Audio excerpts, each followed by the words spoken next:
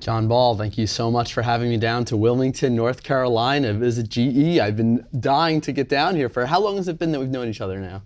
Well, I think it's been maybe a year and a half. Yeah, no, I've been excited ever since I heard about the projects that you're working on, so it's a real honor to be here.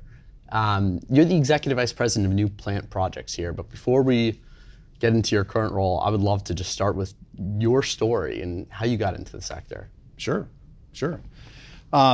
Yeah, so, my background educationally was chemistry, and I really never anticipated getting into the nuclear space, but I got a PhD in chemistry from Penn State University, and when I left, or when I was graduating, I had a couple opportunities. I could go work R&D for International Paper, or I had an opportunity to go out to the Hanford site, working for Westinghouse Hanford, really focused on some new technologies, trying to characterize the high-level tank waste that was out there. High-level tank waste. Tell me about that. What are the different levels of waste that might be at Hanford? And Hanford, just for those who don't know, this is where they used to make nuclear weapons material. That's right. It's where they used to make weapons-grade plutonium. And so they had a number of reactors. They had a BWRX facility to separate out uranium and plutonium. And in the process of doing that, they generated somewhere on the order of like 50 million gallons of high-level waste. Ooh. And so basically, it was tanks full of fission products. And it was the work that I did there where just my fascination for fission and nuclear really came to life, because here I'm a chemist. I'm analyzing the tank waste and using different methods, and essentially what you could do with these different techniques could overlay the results and come out with a perfect fission product yield curve. So it was essentially, the chart of the nuclides, basically the entire periodic table was present, much of which was highly radioactive. And yeah, so in those tanks. What are the challenges with containing material in a tank when it's radioactive? Is it the radioactivity that might degrade the wall of the tank? Is it the toxicity of this mishmash of different elements? What's actually acting on the tank itself?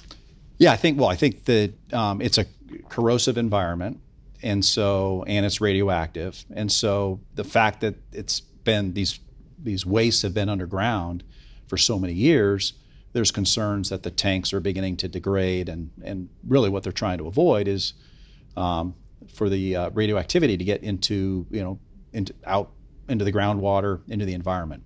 So this work was really focused on characterizing that waste so that ultimately it could be vitrified for long-term storage. And what does vitrified mean? Basically turning it into glass logs. Now, one of the unique challenges of radioactive waste is that its chemistry is actually changing over time as the fission products decay, right? That is true. So how do you map out that change over time, and how do you figure out what's actually inside of it? I mean, do you have to take samples, or what do you do?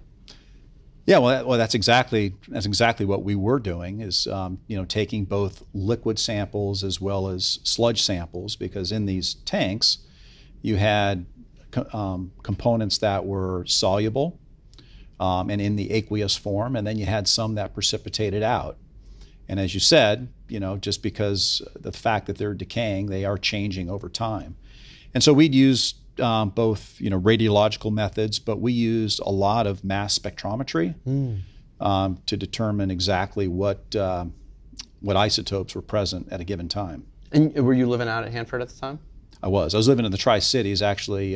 So Pasco, one of the three Tri-Cities. This is Eastern Washington, Eastern right? Washington. Which is kind of like a desert, even though we think of like Washington and Seattle as this lush green place. That's a desert. It's an absolute desert. 300 days of sunshine. It's actually it's a wonderful place to live. Beautiful place. And then, so where did you transition to from there?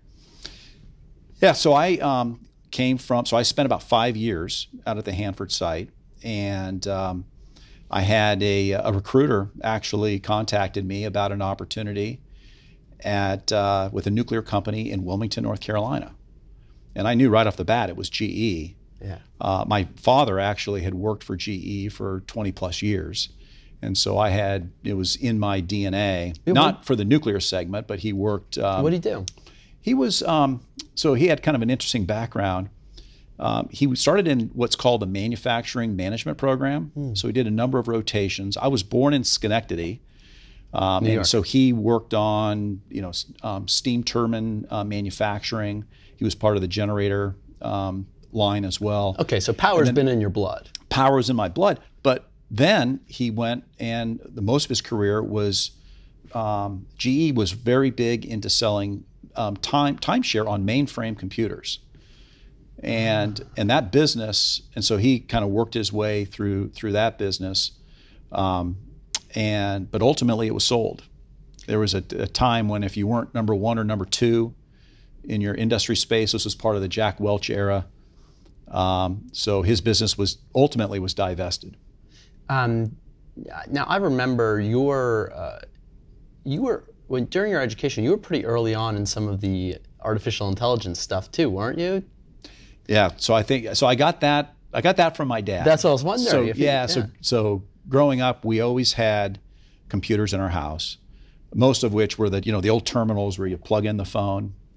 I played around with kind of programming and Fortran and stuff at a young age. We always had the very first, the first Mac that came out. And so I got involved in doing computational chemistry in graduate school.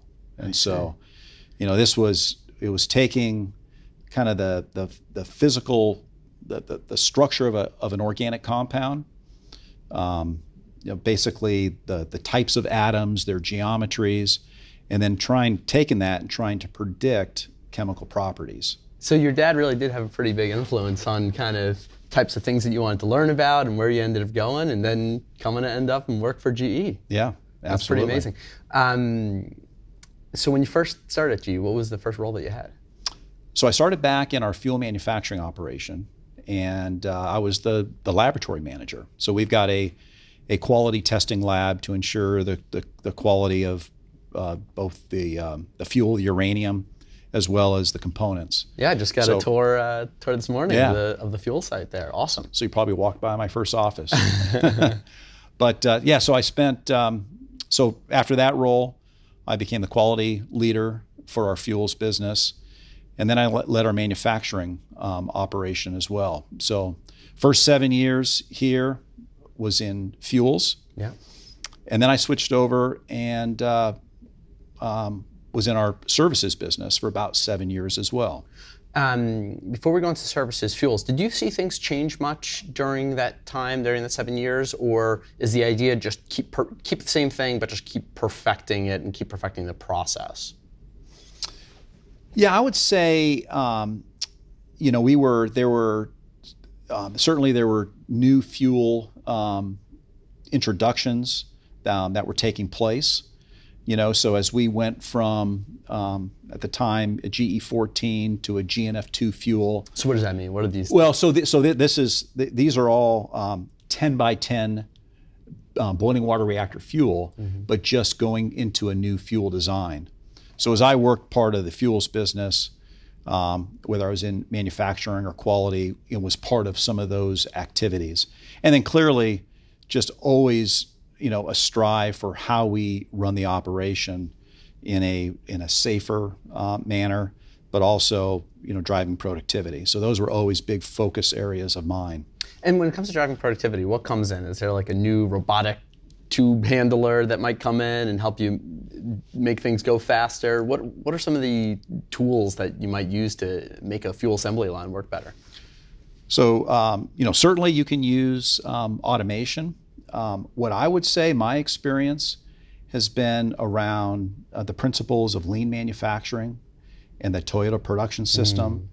It's amazing how much waste you can identify in those processes and just make jobs better, just make them easier for the operator. So they've got what they need when they need it, right where they need it, all the time. And so that's been a big focus of mine and our companies, really, to drive productivity. And then once you perfect that, so I think one of the mistakes often in manufacturing is you jump to automation, when really it can be very simple in terms of just making the workspace as efficient as possible for the operator. Okay, that's some good wisdom there, because I bet a lot of people who are coming into, whether it be their own new designs or whatever they might be working on, that might be the first thing that they think is robotics. We're in the modern century, let's just jump to having robots do it. I mean, even Elon Musk, didn't he say one of the big mistakes that I made was I tried to make robots build the whole car before we were ready to do that? No, I wasn't aware of that. Yeah, I think he said something like that. But yeah, that comes from manufacturing experience. So okay, so services. So what kind of services does GE offer? Yeah, so really, for the breadth of the plant. So engineering services. So we have done a lot of upgrades, especially something called extended power uprate, where we can analyze the plant. And there's a lot of margin that's already built into the design basis of a nuclear plant. And so we actually created a licensing topical report, an LTR process that just maps out how you would implement an extended power uprate. Just about every BWR, there's a couple that haven't in the US, have taken advantage of that, because you can get up to 20% additional power essentially with the same reactor. You've got to change out, you've got to upgrade the steam path and some balance of plant items. What about the turbine? Can whatever turbine was installed, because I imagine that's a huge cost item. Yeah. Whatever turbine was installed before, can that handle just pumping more steam through it? No, so typically you would have to upgrade the steam path. You have to open it up. You may have to resize or upgrade the generator as well. So those are some of the high cost items associated with an uprate, but compared to building a new plant, you think about getting, like for a gigawatt size plant, get additional 200 megawatts. Amazing. And is that typically what the uprate might be, going from a gigawatt 20%. to... Yeah. Yeah, 20%. So you get, you do that across 5 of them, it's like you built a new plant. We actually, so I did a calculation. We've actually implemented the equivalent of 3 new units through extended power uprates. That's awesome. Yep. So EPUs and these upgrades is a big piece of what our services team does. I had the opportunity to lead that business for a while. But then probably the real traditional aspect of services is outage management, field services, where we, every 12 to 24 months, depending on the fuel cycle, reactor shuts down, we come in, we take apart the reactor, we help move fuel, we do inspections. If there's an issue, we address that issue either through analysis or perhaps a modification. What kind of issues might crop up during these outage inspections? They might find, a crack, as an example. And what do you do? Like, what's the remedy for a crack? So the remedy, it really depends on what part of the reactor it's found in, but the remedy would be either a repair, or through some analysis, you could justify continued operation for a certain period of time. And so, our engineering team is highly experienced at doing both of those. And when they do repair, are they like sending a guy with some scuba gear and a welding torch underwater? And is that what's happening there? So we do a lot of work underwater. Awesome. Obviously, for ALARA purposes, ALARA, spell out what that means. As low as reasonably achievable. And so time, distance, and shielding. And this is this is with respect to radiation exposure. With respect to radiation, right. And so wherever possible, we like to use automated tools. We've got submarine type tools that can go swim at depths of 50, 60 feet in the water. And if we can use those to help with repairs, we'll do that. There are some cases where we do send divers that do underwater welding to perform certain modifications and repairs. Yeah, that's a hell of a introduction. What do you do for work? Oh, I'm a nuclear underwater welder. That's right. Scuba diver. Okay, so I meant to ask one more thing before we leave the power uprate. Has a a unit ever been uprated twice, the same unit? Has it ever like added 20% and then another 20%? It's actually a great question. So there's 3 different types of uprates. So we have, the first one is what's called a measurement uncertainty recapture. So it's taking the uncertainty in the flow meter measurement, and you can gain an additional 1.5% of output. Those are very easy to do. Another one is you go up to 5% of original licensed thermal power. That's called a stretch uprate. We had a number of customers had opted for that as the first step. And then the ultimate step is extended power uprate, 20%. So we have had some that have done the measurement uncertainty recapture, or MUR, first, then maybe go on to a stretch, and then EPU. We're now seeing customers that have done the EPU at 120%. The only thing else that they can add on to that would be the MUR, so the additional 1.5%. So once you've done that, you can't do 20% uprates, but the max would be the 121.5. And basically. What's the limiting factor there? Is it you just can't physically fit any more fuel in the reactor, or what's, other than regulations, let's say, what would be the physical limitation on operating an existing infrastructure? Yeah, we've done, so every reactor is a little bit different, but we do these, and they're very plant specific. We do a pinch point analysis to determine what is the limiting factor by plant. And so it does vary.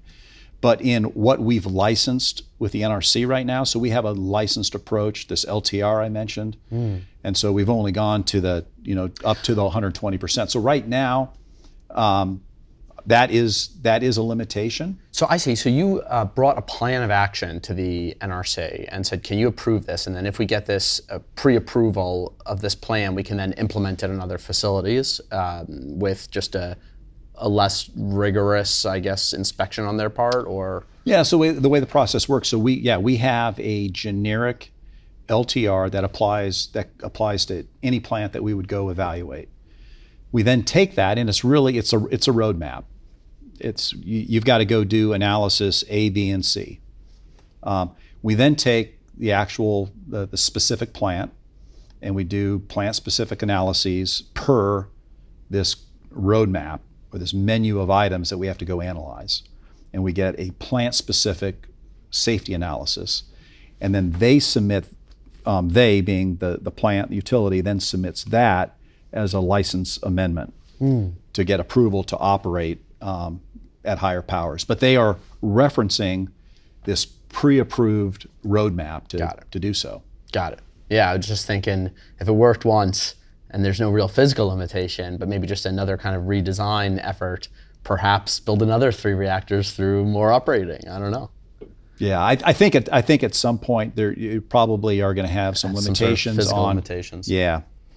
Okay, so then does that bring you to what you do today? You went through fuel, then services, then? Went through fuel, services. I ran our manufacturing supply chain operation for the nuclear business.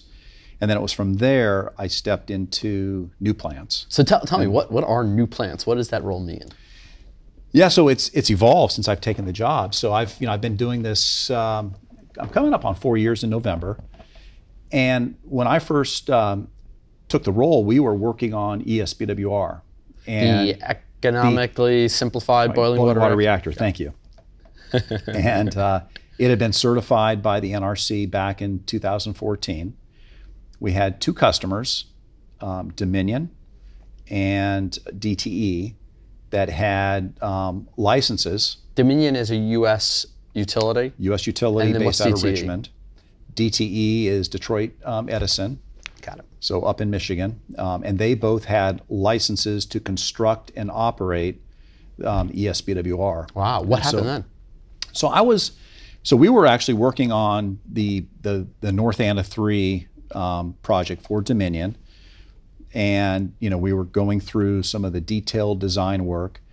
And they got to a point, and it really was the market, where just with the continued low gas prices, just couldn't justify the investment of a large light water reactor. Yeah. So we really, so the project was suspended, and it really was at that point that I took a step back and recognized that we had to start thinking about this market completely different. That the market, there may be some special cases or niche markets for these large light water reactors. Because the BWR, what was the power? It was 1,500 megawatts. Electric? Yes. Whoa. Yeah, it's a beast. It's a beast. Yep. And so bigger than our advanced boiling water reactor that's operating. That's about 1350. Yeah, I mean that would put it on par with the largest reactors in the world at 1,500 megawatts. That's right. Yeah. That's right. Okay, so here you are. You're looking at the economic situation, and you're making strategic decisions now to just kind of recalibrate how the company thinks about the products that they want to put on the market. That's right.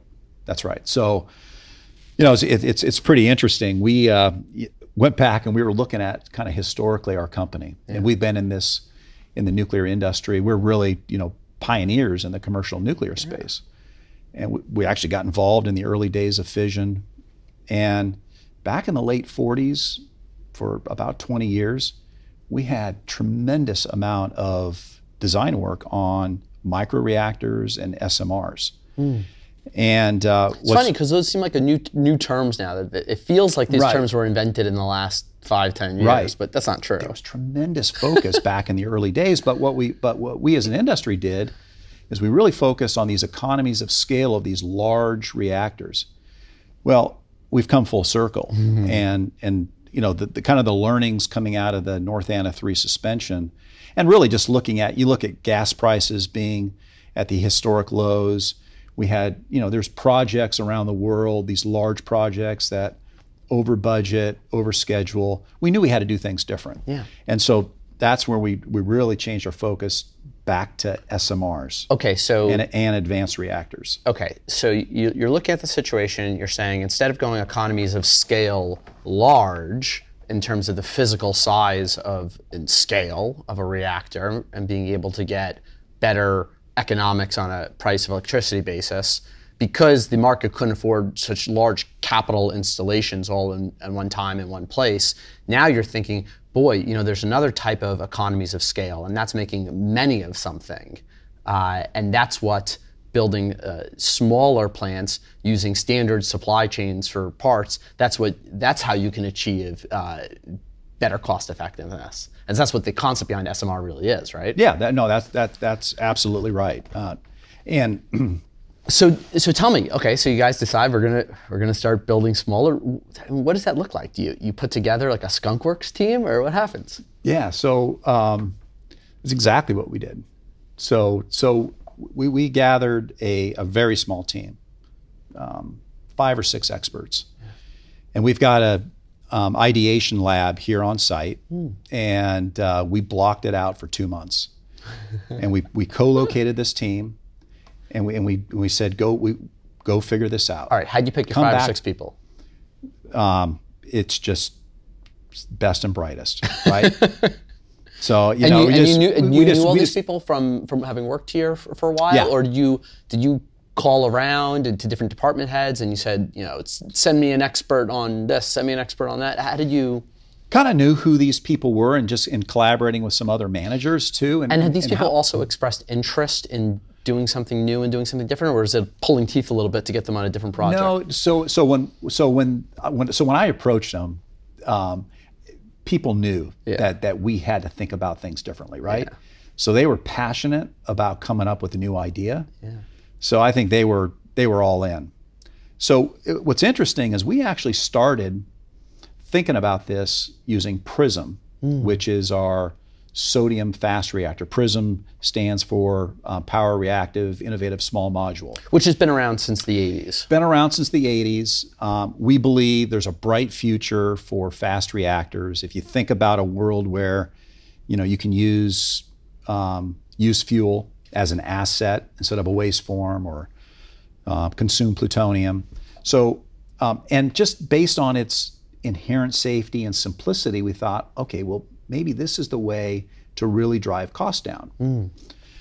And so the team went off and they started talking to a bunch of customers, and both here in the U.S. and abroad. And what they heard, a couple key messages. They said, number one, if we're going to consider building new nuclear going forward, you've got to figure out how to compete with combined cycle gas, head to head. Yeah. So, we're all for, any incentives, whether it's, carbon legislation, anything that would benefit nuclear. But what we recognize is we can't control those things. The only thing we can control is how we innovate around safety, around cost. And cost was key here. Yeah. So they said, got to be competitive with gas. And then number two, we really aren't interested in investing more than $1 billion in a new plant. In other words, we don't want to bet the company on a new unit. And when you say invest $1 billion, do you mean $1 billion in licensing fees, $1 billion in all-in costs, $1 billion in the construction of the first plant? What's the $1 billion? $1 billion all in to construct a plant. Okay, got it. Yep. So we took a step back and we thought, with those inputs, wow, that is a significant challenge. Yeah. So the team kept working, and they were thinking around PRISM. And I'll never forget the day, because they actually pivoted, and they recognized that, hey, if we take ESBWR, so it's proven technology, it's proven supply chain, and if we can figure out how to simplify this to eliminate a loss of coolant accident, it basically can eliminate many of the systems and structure associated with that plant. Dramatic simplification. So they started thinking about this, and they actually started working on it on the weekends and evenings on their own time as well. They were really passionate about this. But I'll never forget, a couple of the innovators came into my office on a Friday afternoon and started walking me through this. Yeah. And I was blown away. Incredibly inspired by kind of what they had come up with. And so I knew we were on to something that could be a game changer for this industry. And so, from that point, we issued patent disclosures, try to protect the idea, and then really went out and try to find partners and investors to help collaborate with us. Did you get them their own office space so they weren't bucking up the ideation lab for the rest of the? Yeah. So. Yeah, so they moved back to their normal locations, and actually we did put them in a location so they were close to each other, so they could continue to work on the idea together. Awesome. Okay, so now let's talk about customers. So you've got the basic concept down. So you want to make essentially a small ESBWR. That's what you guys, that's at right. a high level, that's what you guys that's right. Put together. And you're running some basic numbers. You're saying, man, I really think that we can make this cheap too. So how do you take the next steps to making it a commercial reality? You got to find a customer, right? Where does that come in? Right. So, it starts with our first investor, which was Dominion. So they're investing in the technology, and then we're also from a development standpoint collaborating with Bechtel on the EPC side, Exelon from an operations standpoint. Because one of the keys to this design is really designing it for a significant reduction in staffing. And then MIT is another partner. But then it's just a matter of, we've been obviously, traveling around the world. There's a lot of markets where, there's going to be a need for SMRs. Canada is a great example. We just entered into the vendor design review process in Canada. There's now 11 technologies. We were the 11th to enter into that process. So we think SMRs in Canada, there's a bright future there. I think in the US eventually as well. I think once we solve the cost equation, and we can be competitive with gas generation, and we have line of sight to do that, there's been some studies. EPRI's put out a study that shows that you could make a significant dent from a generation source perspective with nuclear, but you've got to be at the right price point. So let's talk about that. So there's a couple different price points. There's the price point for the total build cost, and that determines, what kind of markets you can enter, and how well capitalized your customer has to be. There's the price point for the electricity, and that's what it's going to be competing with, with natural gas if it's in a market where there's doing head-on competition. And these two things are probably affected by the final size of your unit, whatever you end up on. So how did you think about that as you decided you were going to make it a small modular reactor, small reactor? Did you weigh economics in with pinpointing what that final power output would be? Yeah. So I think it's a great question. So we took a design for cost approach, and one of the things we looked at, and a big cost of a nuclear plant is the turbine island, and the balance of plant. And so, being part of GE, we went to our steam power systems company or division, and what we really asked for were some off-the-shelf solutions. Awesome. And what they came back with, the recommendation was this 300 megawatts was just an ideal size, something we've deployed thousands of times around the world. And so, can you use an off-the-shelf 300 megawatt steam turbine that might be being built for all sorts of other steam applications? Can you just connect it to a boiling water reactor where you've got the primary coolant running directly through the turbine? Can you still use an off-the-shelf one, or some modifications need to be made? Yeah, for the most part, it's off the shelf. I mean, there may be some minor tweaks, but when you think about like these large light water reactors that these large steam turbines, you don't build a lot of them. Yeah. And a lot of them can also be highly customized as well. And so you avoid, that's a significant investment that can be avoided. Awesome. So that was a key decision in terms of hitting kind of our cost targets, but also what's the right power level. The other thing we thought about was, there's going to be a lot of coal retirements. We believe, over the next several decades. Definitely. Whether US, Canada, or elsewhere around the world. And 300 megawatts seemed like a pretty good size for those replacements. You've got some larger coal plants where maybe you could put in 2 of these units to replace that coal. You've got some smaller ones where it's a good fit. And then just the grid size. So if you're going to go to countries that don't have a well-developed infrastructure, Africa is a great example.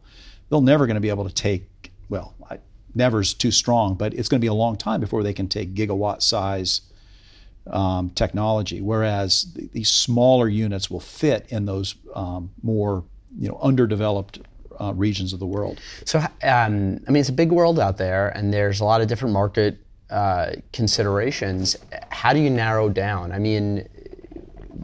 There's going to be different things you have to do, maybe even from a technical perspective, but certainly from a sales perspective, to replace a coal plant in the US than to go to Lagos, Nigeria, and build something there. How do you even narrow down those two options? What's the strategy? Well, you have a lot of discussions, obviously, right? And everyone you've got limited resources and time, and so you focus where there's the greatest promise. And so, I think there's just a lot of inputs, obviously, that we weigh from each of these regions, each of these customers, figure out who's closest, who has a nuclear regime in place or is close to it. Are we able to export? Right? Do we depend on approvals from the U.S. government? Do we have a 1-2-3 agreement in place? So these are all things that are important in terms of focusing both near term versus thinking longer term about a particular region. And I'm not sure we've mentioned it yet. This is called the X300, right? That's right. This is the reactor we're talking about here. That's right. Is there? Can you borrow some of the work that you did to license the ESBWR to submit to the NRC to shorten the total licensing cost process period when it comes to the X300? Yeah. Yeah. So by the way, so the name BWRX 300, boiling water reactor. X stands for 10th generation. Oh, cool. Boiling water reactor. 300 is the output. I thought it was just like X-Men. I thought it was just well, cool. And plus it's kind of a cool name.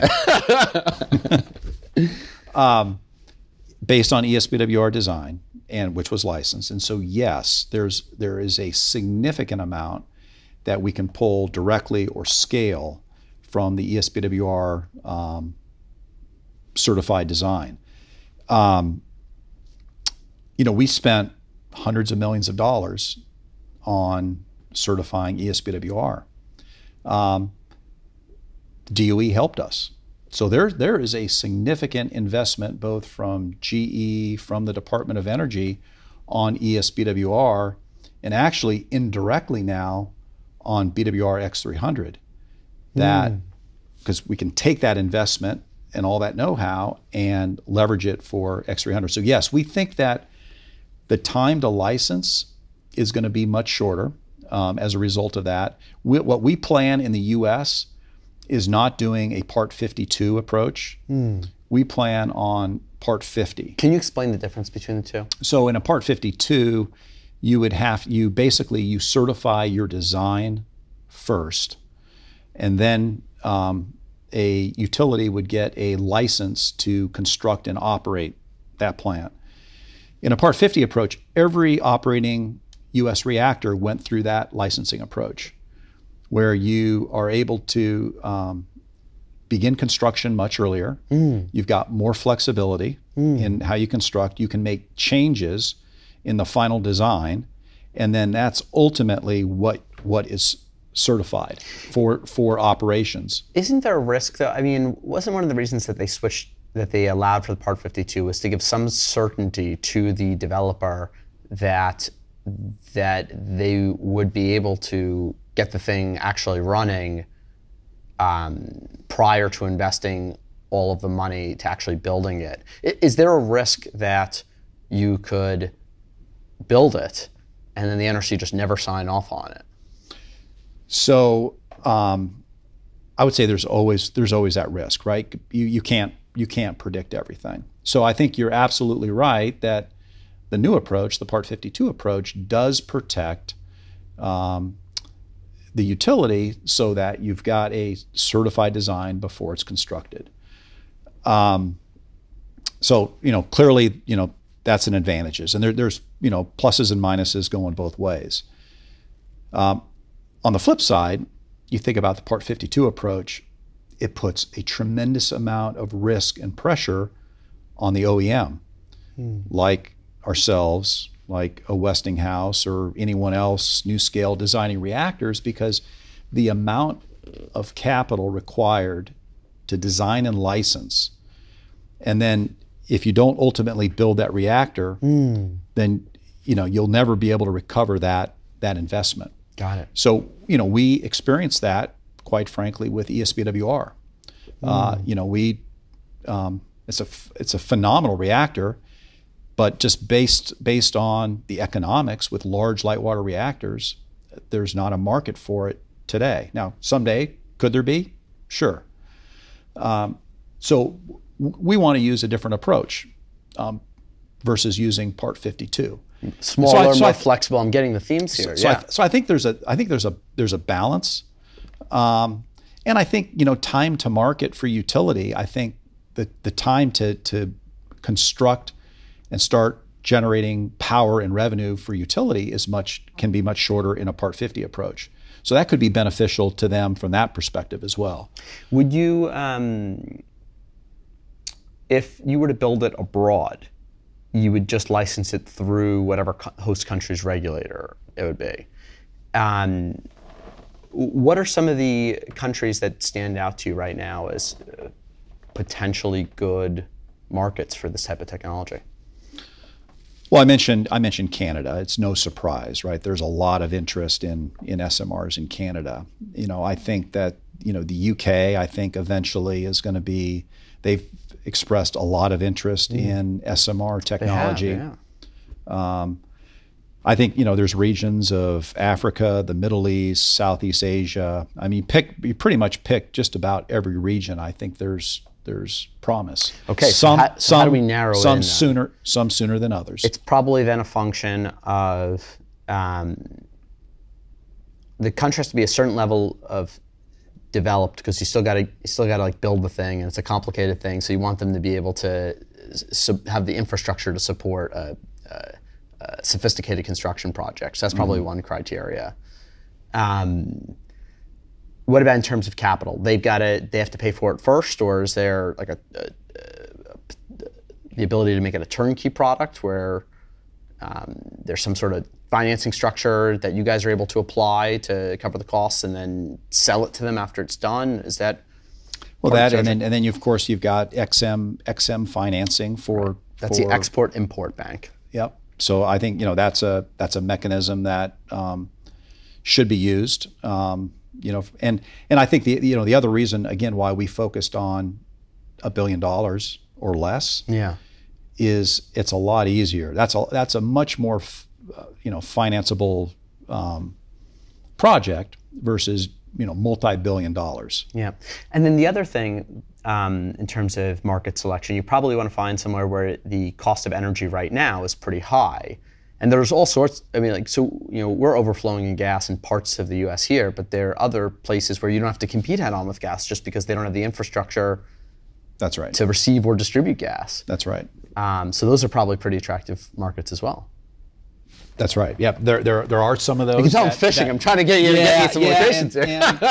So is it working? I'll leave it at I mentioned some regions, but yeah, there's some very interesting specific countries that would meet that profile. And because the U.S. and Canada I think are unique in that they've got these really low gas prices, but that's not the dynamic in every corner of the world. Yep. And then also in your portfolio, you mentioned it before, but the PRISM reactor, it also has, it's getting some legs under it right now. It's been around forever, but am I allowed to say this? That with the versatile? Yeah. Okay. Yeah, sure. Why don't you tell us the whole story about where PRISM's going? Yeah, So VTR is the versatile test reactor. Yeah. So last year, the Nuclear Energy Innovation and Capabilities Act, I think that's NECA, was signed into law that calls for a VTR by the end of 2025. And so we entered a competitive bid process about a year ago. And because we've been working on PRISM really since the early 80s, we've continued to advance the design. And so we were selected. The U.S. government, DOE, has invested in PRISM in the past. So it's a great way to leverage their prior investment and then use it for the VTR. Now, VTR it's not going to be a power producing reactor. So this is a test reactor that provides fast neutrons. And the reason we need fast neutrons is if you think about, or if you believe that advanced reactor technology, and specifically fast reactors, are going to play an important role in the future, then we have to have a mechanism to test the materials, the components, the fuels that will go into other fast reactors. So you can't have one without the other. You've got to have both. It's like a reactor that serves as a prototype lab for other reactors. That's exactly right. Yeah. Okay, so we're looking at two fairly exciting projects that are most definitely going to be foundational to the start of transforming this industry moving forward. We're in this position where we've got to start delivering cheaper nuclear products. Regardless of why it hasn't happened before, the world depends on us now. It depends on us bringing inexpensive nuclear to the market. And the work that you're doing is critical towards making that a reality. It's what gets me excited, gets me up every morning, and that's what I'm passionate about. So tell me, in your own words, what does the future of nuclear look like? So I am a strong believer that we are going to see this shift to SMRs and advanced reactors, as well as these microreactors. So, you know, we're going to see nuclear used for applications that we don't use today, whether it's high temperature industrial applications, remote areas of Alaska or Canada that today depend on very expensive diesel generation, as an example. I see a world where we're going to use advanced reactors to take used fuel, what many believe see as a waste, and turn it into a very valuable asset, where we can use these fast reactors to recycle and burn plutonium. And then I believe that SMRs are, you know, they're going to become cost competitive. And you know, I really think that nuclear is going to be a significant source of generation long term in the U.S. It just has to. If we believe in deep decarbonization, I just can't imagine a world where nuclear doesn't play a huge role. And so it's going to be exciting to be part of that. John Ball, thank you for the work you've been doing. Thank you. Appreciate it.